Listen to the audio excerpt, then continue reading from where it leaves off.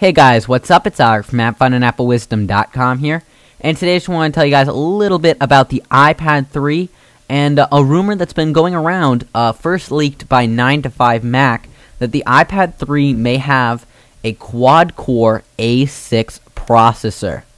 Now, the iPad 2 had an A5 processor, which also went into the iPhone 4S, and previous devices have had A4 and etc.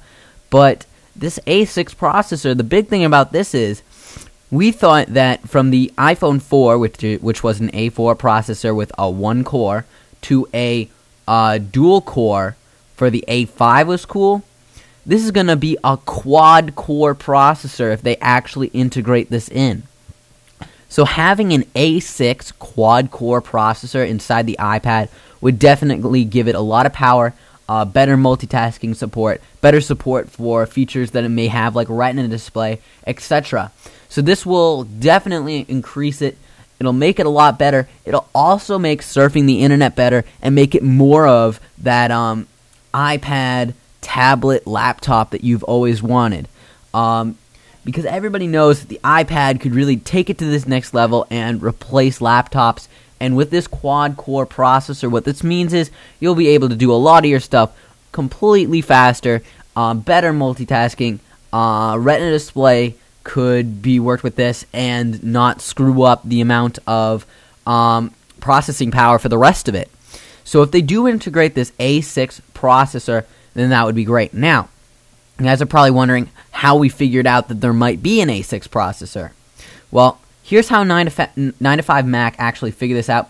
And they were looking at the developer beta of iOS 5.1, which is the new update that's coming out a little bit later. But in iOS 5.1, they found some code that goes to a certain type of core and core processor. And this is not the regular processor for A4 devices. It's not a dual-core processor. It actually looks like a quad-core processor. And this is why we're suspecting that it's going to be an A6 quad-core processor because of that code.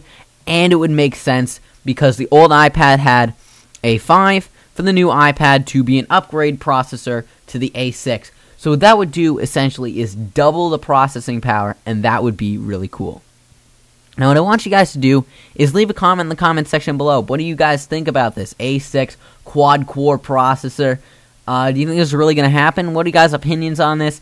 I look forward to reading all your comments, and I'll see you guys later. I'm Alex from AppFun on AppleWisdom.com. Bye.